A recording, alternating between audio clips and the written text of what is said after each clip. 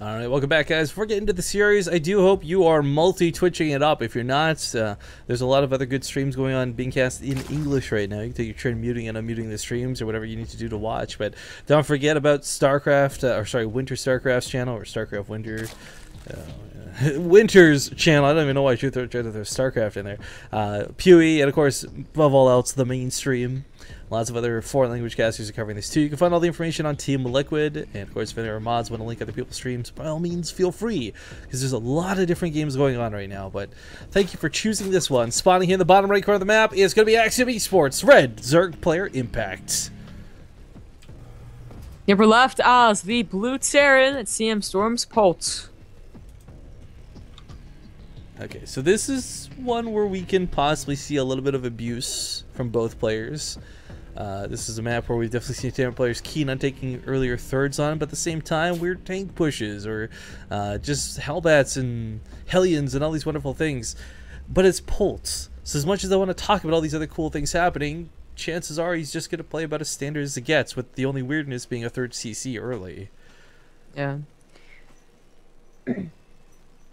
Impact has a big opportunity here to get good scouting, where he has not so much done in the last two games. Barely surviving that first game, taking too much damage in that last game to the Banshees. If you park one overload to the left and one overload to the right of Polt's base, you're almost guaranteed to see a third. You know, and if you don't see a third, then that's when you actually sacrifice, suicide the overlord in and try and see something. So I would really love to see that. So that he is, totally prepared.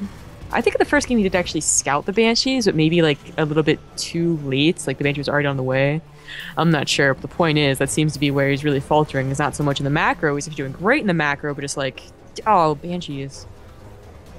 Yeah, it's weird too, because it's not like Banshees are this new unit introduced in the last month that got some big, like, buff through a patch. I mean, Hellion Banshee's been around since Wings of Liberty, for goodness sake. It is a little bit odd to see it falter the way it's been going, because it's not like Polt is, there's no patch Terran happening here, right? It's just Hellions and Banshees getting ahead in the early game, and Impact just suffering for it. I think too, unlike the last map, one of the frustrating things is defending this third is not going to be so linear. There's a lot of different ways to get in, and quite frankly, away from the natural. Yeah, King Sejong is kind of Impact's map right now. I mean, he's got to be... What is Loser's pick? Oh, it's Veto's. It's Veto's. It's Veto's. It's always okay. Veto's. Yeah. So that's got to be a good feeling for Impact, losing that second game, being like, oh, that was kind of silly. Banshees, please. And then be like, oh, King Sejong's the last map. I actually got a pretty decent shot here. Yeah, I mean, it's a finicky map when it comes to getting past thirds for Terran, especially. It's sometimes as funny as it is to write off a planetary fortress as like an impossible to take base. That doesn't seem to happen as much as you would think in pro play. If planetary goes down, it's not like they're going to waste thousands of banelings and resources going into it. They'll just attack you somewhere else. So yeah, whether it's the fourth over here or the fourth in the middle of the map, we rarely see Terran players take a fourth over here to the left. Either way, for Polt, I don't think he's really thinking about that at the moment. He's probably concerned on these Hellions and Banshees that seem to be on the way. Takes the second gas once again, and I mean, can we blame him? It's like, even though he didn't win the first game with it, the Hellion Banshee push still worked. Game number 2 obviously won the game, not necessarily with it, but once again, it did work. So these openers for Polt proving to be strong, proving to be a big pain in the ass for Impact. Yeah. I think Polt's going to really have to start off this game strong, which is what he's looking to do with the Banshees. Otherwise, Impact is going to kind of start rolling, get up the mutas, start counterattacking, hopefully. Of course, he'll want to tear down those rocks. I think Impact is the type to go for that base off to the right. Well, I'm looking at this faster layout Impact this time around, and I'm wondering, it's only 3 gases, not quite 4. But I wonder if he opens with like 2 base mutas. I mean, it's got to be 2 base mutas. Yeah, it's one way to definitely deal with what's been coming, but no, he throws out a Baneling Nest. Well, you would usually throw down a Baneling Nest in emergency defense of a 2-base Spire. Oh, there we go. Yeah, fourth gas finally taken. I'm trying to make sense of, like, yeah, 4 gases, immediately your mind clicks Spire. But 3 is like such a weird number. Yeah, well, it used to be like, I swear we aren't dumb, guys. Like a year ago, it was like 4 down immediately, and it was like so obvious. But now, like, I guess like the timings have been like, just a like clean cut kind of thing, and it's like Yeah, so like, okay, 30 seconds before my lair finishes, I get my guys or something like that. So, yeah, that's just, yeah. It's a Baneling nest. He sees the Spire. It was that was a lucky scan for Polt, all right? Like, I'm lucky. It's a weird place to put the Spire. Yeah, that too. But I mean, you know, they're supposed to scan the main, not the natural. Thing is that if Polt sees the natural has a Bailey nest and also scouts there's no third, that might also be able to tell him like just barely enough to even like at least then he would scan the main looking for a Spire. But no. Anyways, got lucky on the first time and now he'll know for sure. Pretty much don't really do anything until like a minute from when you scout it. You know, so have to finish, so have to get the mutas, and then you can start thinking about putting the engineering or missile turrets down. Yeah. I mean, I think one of the big scouts there, too, was not just the Spire. Like, let's assume the Spire gun unscouted. He saw the Spore Crawler in the mineral line. Like, immediately he's like, okay, this guy's figured out I'm on to Banshees. So just chooses not to invest in them. But that Viking comes out, the old classic Polt Viking. I was wondering if he really was going to go for Banshees, though. I mean, he did get the Tech Lab, which is always like, but then he got Sim, and it was because the gas just seemed like slightly too late. I did not pay close enough attention to when he put the second one down. I was like, maybe he's going to go for the Polt Viking, but then Impact was going for a 2-base layer, and he had to really pay attention to that. This? Yeah, he's put the second bunker down way behind this, so he had a pretty good idea this was going to happen, but the Banelings might have been better off going on top of the supply depots. I wonder just for the supply. Go for the SCVs. Oh, we'll be late. All sorts of awkward here. He's still trying to repair that bunker. SCVs gonna save the day, and for Impact, the nice thing is like, okay, that sucked, but that wasn't the craziest investment in the world. I mean, his third was so late. What else was he gonna do with a handful of Lings that he had made earlier for Hellings that never came, right? So that could have been more dedicated. It could have been a bigger waste. Maybe it did more damage in another life, but as far as disengaging at this junction, I think he's okay. Does need to get the drone count up, though. Sitting on 59, or sorry, 49 even. Wow, on 3 bases. Not going to cut it going to the late game. Not very strong at all. No, and we're getting to that point, too, where he's not going to be able to afford to make drones for much longer either. Polt's going to start pushing. Polt's going to start pressuring, and whatever drones he has is what he's going to be stuck with. That push might have looked a little odd, the one with the attack with the Banelings. The mutas aren't going to find a hole here either. But it's actually a very like smart and effective like attack to do with 2-base mutas that we've been seeing from basically every single 2-base muta TVZ. And the idea, of course, is that that's around the time they're going to get their third, around 10 minutes. So their Marines maybe just be stuck out there without medevacs, as they're going to pop out in like a couple of seconds, and you just surround and you kill. And it like really like snowballs from there. We've passed a couple of games like that just like recently, really. But of course, Polt, he was pretty defensive. He got 2 bunkers. He knew it was coming. It was a good read from him as well. But game's not over in either way. Polt actually a little late in his armory, and not starting to shoot too quite yet. Well, it was denied there for a small amount of time, but you're right. Like it should have been started by now. The SCV building kept getting picked up by the mutas, but in the meantime, these Lings, I thought they had just completely given up after that first pushback, but to go back for a little bit of blood. Sadly, because SCVs do live. But now they're low, so the mutas might be able to swing in and execute a little bit later. But turret positioning here quite nice out of Polt's. Of course, if there's 20 mutas, they don't care about one turret like this, but the low amounts now certainly do. So nice turret, nice investment, and very nice placement. Yeah, here's another thing that he did. You know, that attack, again, not doing a whole lot, but it was an attack into muta harass and Ling harass. So Polt still has not been able to push out despite having 2 medevacs, which is usually like in every matchup, 2 medevacs go, because I can get out of it. Oh, the Banelings still do a lot of damage. Oh, Polt didn't notice. Oh, Polt. Banelings. You know, we've seen Impact try and pull off like lots of Baneling hits in the past through not just this game but previous series, and I've never seen only 2 Banelings be that effective before. But yeah, very surprising. Yeah, takes out the mules. I think that was a nice hit. 4th base on the way. Impact choosing to take the one here on the far left side. Figured I'd point it out before you did, but still, I'm still not convinced this is the best one. Either way, muta count has flocked. It was a murder of mutas, I think, right? A little bit higher than the original 6 he had. So tries to dive on top of this turret. Polt's a little bit late to pull for the repair, so natural base is going to have to be evacuated. Polt, he's an interesting, player. He does play more passive, more cautious than, maybe other players would be. Like, I don't know, Ryung or someone. But when it comes to, like, defending against mutas like this, especially on King Sejong, I really like it when he just says, like, kind of not really gives up, but is like, okay, it's going to be like really hard to defend the mutas too. So he gets a really fast 4th, and he just plays off the 4th and gets like that really scary super army at the end. When he starts pushing like this, I'm actually a little scared for Polt. Impact is really great at counterattacking, and Polt, he's not just attacking, he's not getting a foothold. So he's attacking in the middle of like nowhere, and Impact's not worried, so he's just gonna counterattack, and Polt's not gonna do anything to any bases whatsoever. Yeah, and the thing is, like, too, with the layout of King Sejong, like, that natural is way closer than any other map when it comes to getting connections to it here for users. I'm gonna dive on top of this turret. This kind of opens up production. Oh, he's actually gonna get the reactor. Yeah, production, of course, reactors. is really annoying to replace once it gets pick it off the one on the starport. Quite nasty too, but Impact's up in supply still. This is kind of a big deal. It's not by much, okay, sure, but he's still up in supply. This isn't something that you typically find coming, like, 16 minutes here when Polt's been trading out decently, but he'll swamp this army. There's a couple of just gonna pick everything up. Oh, Polt's yeah, good deal, good deal. Drop in the main is actually do a lot of damage as they're in pretty good position, and I don't think there's any. Oh, he catches everything else on the map. He's got to get another spawning pool down, like, right away if he can't clean this up. This is a really big thing to lose, but looks like he will save this with the Ling reinforcements.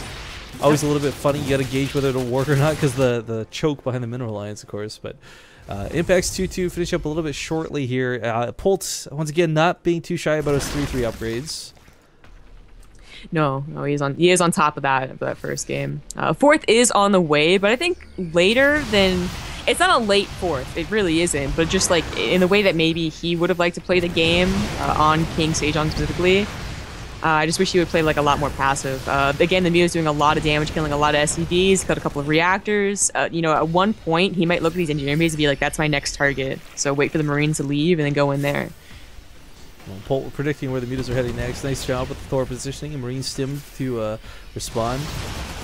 Impact kind of getting caught in a bit of an awkward spot. We saw this once before. Kind of happening again. He knows he can't clump up too heavily because there's the threat of Thors around, but he's using this time to... Whoa, there's a lot of Banelings. Yeah, it is. He was going to try and roll some in, but it's something pretty awkward. Yeah, he's getting Burrow as well, which I think is awesome. Impact is the type of guy, like, I don't know what it is. He'll get Burrow and he'll do burrowed Banelings, but they never seem to do anything. So it's like, oh yeah, he does do that, doesn't he? So he'll probably try again, and I'll probably put him in the positions that like are just barely not close enough to killing a gigantic part of the Marine army. Just you watch. Well, Widowmine's gonna be a big threat. There's a lot of them. You can't ignore this. Now, with the amount of Banelings Impact has, he can't afford a clump. Like, you don't want to give away all of this for nothing. So, rolling to the front lines with these reinforcements. He also rolls. Oh my god, so many Banelings into Polt's third while this goes on. He might just try to kill the command center if he's lucky. No, he's not going to quite be able to do that. But he will take out a good chunk of the Marines. So this kills reinforcements. It kills SCVs. Ling's going to flood in behind this. Meanwhile, the attack on the front lines coming on creep. This is a very dangerous move to make for Impact, who's got so many Banelings still remaining. 36. It might not be 30 Mutalisks, but it's 30 plus Banelings. Yeah. Impact has really been able to avoid a head-on engagement. That is mostly why his Mutas have been able to get up to this count. Otherwise, Thors at least start to cull them a little bit. So 18, not the biggest threat. Normally supply depots going down is kind of laughable at best, but that actually supply blocked Polt pretty hardcore. This Ling attack seems to do more than those 20-plus Banelings did. It was cool. It was a show of force. It was a sign of dominance. It was like, this is how much money I have. Yeah. The Thor count here is not super high. If you take out the Marines, though, that's what, of course, is going to be the truth here. He's going to kill both the Thors. Oh my god, Impact is really starting to spiral out of control in this game. Polt's still got a sizable army to fight with, but there's so many Banelings here. Oh my god, even the best splits aren't going to stop this. There's so many Banelings. In fact, there's enough for every Marine. Painting them green right now. Lifts the command center, says this isn't worth trying to hold on to. Mutila's starting to spiral into this as the Thors go down. There's not a whole lot left for Impact, though.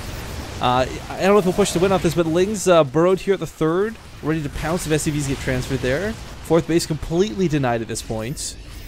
And for the sake of Polt, he's like on one base mining. We have a Widowmine field that Polt has just forgotten on the other side of the map, but is catching reinforcements every now and again. 3-3 is done for Polt. I don't know when. I think I finished for that fight, so that wasn't enough to help him. So Impact is worth noting it was quite a costly engagement there, but he actually takes the last couple SCVs that were at this base on burrows.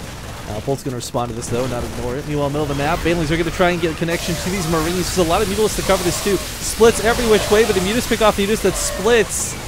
But he's still going to bleed these out because 3-3 Marines are very, very volatile.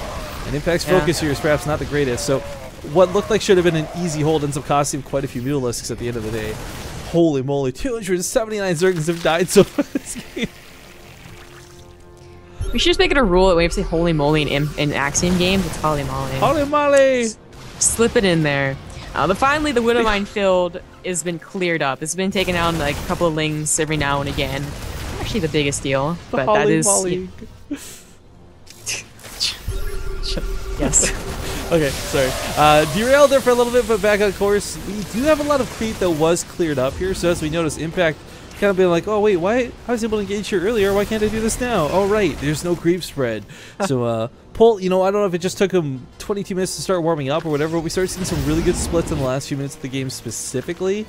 So as far as these engagements go, like, he's definitely got the control to dance, but it doesn't take a lot of Zerglings to get by here to drive SCVs off the mineral line yet again. Yeah. No adrenal glands. Yo, you know what's cool? If you could like get an upgrade that burrowed Zerglings could like morph into banelings while burrowed. Ah, yes. Almost as good as when they could move while burrowed. Remember that? Actually, okay. If we're gonna, maybe I'll take my point back. Oh, whoever thought that was a good idea. The Ultra's burrow charge is actually a really cool idea. Like, a lot more cool than balance, but yeah. Yeah, it kept on bugging. I feel like more than balancer, like this thing is too no, buggy. like this is too buggy. It's too many problems. Like if we kill units inside a medevac, they're like, what? Okay, scratch this. Stop. They're not gonna try. It's the ultimate shark attack, yo. You dive out of the water, jump up at the medevac. It's like the Sharknado, like, you know, thing where like the no, it wasn't Sharknado. It was like a mega shark versus giant octopus or whatever, where it like comes out of the water and attacks the airplane. Sci-fi shows. There's so many dumb movies. I don't know what any of them are called, yo. But okay, yo, Impact has gone for Chitinous Plating. I didn't realize he finally got the Hive Tech. He's getting that Ultra Cavern out, so he's not going to be sitting on 2-2 forever. In fact, his 3-3 completed a little bit ago. So it's good to see him fighting on like even footing once again. The biggest difference, of course, for upgrades, guys, it's still going to be 2 banelings killing each Marine. Like that doesn't change no matter what your upgrades are, but it's mostly for the lings to actually be able to fight. Okay, so this was meant to go for SCVs, but it's going to find a lot of very awkward Marines. Sadly, they're not going to get too many connects here. Showing what splitting can do. Polt. Ew, 2 more banelings! It's the magic number, Zombie Grub. This opens up the 4th foe, and Impact, he doesn't have quite a bank to do it, and of course there's a Widowmine field, so definitely don't do it, but I was going to suggest maybe just exploding on the planetary. Decides not to, rather wisely, I would say. It takes like 20 banelings to do that, though. I mean, it's a really hard choice to make. Yeah, we have to be prepared for the counterattack. We also have to have the bank to replenish them, which he has somewhat of a bank, but not the biggest. It's finally got a little bit of creep spread out, but it's getting cleaned up. Zerglings did run by and burrow themselves here, fighting for some sneak attacks a little bit later on. Baneling count at the moment, 54. There's like a Baneling for each Marine and then some. It'd be a little bit hard to take a bad engagement here, but Ling's kind of, that's kind of interesting. He burrows half of them, kind of like a diversionary tactic. Yeah, a little weird. Impact does take that base off to the right, thank God. Can we make a poll? Like, will Polt's 3rd ever mine out? I mean, such a nuisance. These Lings actually do slip by to the main. You're going to start chipping away at some of the reactors. Kind of a nice move here. Meanwhile, in the middle of the map, catches a couple of medevacs with these mutas. Not too bad. Reactors are good. Kind of wish you would have gone for the missile turrets. You know, cool. If you would actually burrow a Zergling where the reactor is supposed to go down. Never seen that happen. That'd be so annoying. I mean, you could just lift up the racks, but it's still annoying. But 26 more banelings on the way. As if 50 wasn't enough. Like, is Impact currently embracing the spirit of Hyun? He's on 76 banelings. So well, 76 banelings are going to kill the Thors. They're going to kill the Planetary Fortress. 76 banelings are going to kill whatever the hell they want. There we go. This is what has been missing for the last like 8 minutes. God. Impact did stop harassing with the mutas, but decides that now it's a good time. Zombie Grub. Is he going to breach 100? No, 78 plus 20, no, not quite. He's a little shy. Just tell him to make 4 more. 96 banelings. Now here's the worst part about this. This is such an expensive investment from Impact Like, you could technically lose these to like 3 bad Widowmine shots. I know. I'm not even cheering really, but that would just be so awesome to see. I know, it's like, as much as this is a cool move at Impact, it gets shut down possibly easily, but at the same time, that would take some really lazy control. And if there's one thing Impact's shown us this game, he's not slacking here in the control. But still, 96 Banelings is 96 Banelings, guys. And oh my god, you know, Polt is... this is... this is gonna be like an A move? Look at... Okay. They see me rolling. Late. Interesting to see spine colors coming down here. I thought this was going to be for some supply, but it's actually a straight up defense here at the 6th. Well, okay. Well, about that later on. The Banelings are finally getting in here, and the Widowmines are not getting the hits they need. Oh my god. Oh, you attack the Overseers. There's just too many Banelings! It actually does take like 96 pins, but 10 Ultras. oh my god. Okay, so 10 Ultras is going to take some time to build, but... Polt doesn't have money to work with. Keep in mind, like, he's been denied off his 3rd for so many times this game. He's basically been 1 base mining off this planetary. I mean, Polt doesn't have any money to work with. He's down on 81 supply. The Banelings did the job they needed to. They crippled Polt to the point where the Ultras are going to be able to execute the rest. I was going to talk about how, you know, Impact is making spine colors because Polt has stabilized, Nope. and he might start dropping everywhere, and then he pushed on a creep, versus like 96 Banelings. 6 Banelings! Alright, so a really cool, a very flashy way to win a game, but, yeah, the Ultras come in for the killing blow. They're fully upgraded. Katniss plating, 3-3. Polt has a couple of Marines around this planetary, some Widowlings going off here on Overseers. I mean, that's it. That's all she wrote. The Mutalisks will be able to carry whatever the Ultras though. GG, ladies and gentlemen, Impact is going to take the series 2-1. And he will win out versus Polt. I got